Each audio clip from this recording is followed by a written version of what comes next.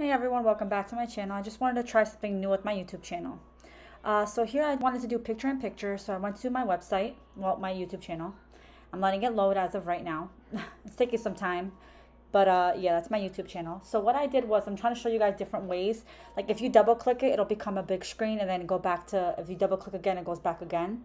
And then I did that again, show you different options that it won't do it. You see what I'm saying? But there's a way, like if you use your two fingers and go down to enter picture-in-picture, it will do it for you. You know what I'm saying? And then in the bar on the bottom, if you have a MacBook Pro,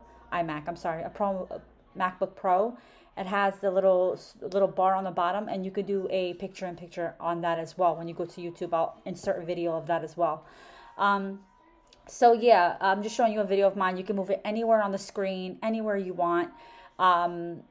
It's just anywhere. And then if you double click the bottom, you double click, it goes right back to the website. So that's pretty much how you do it. Hey everyone, I just wanted to show you guys how to do it on the MacBook Pro here on the bottom. So you just hit the video, press play, it'll start playing. And then it should give you an option somewhere here.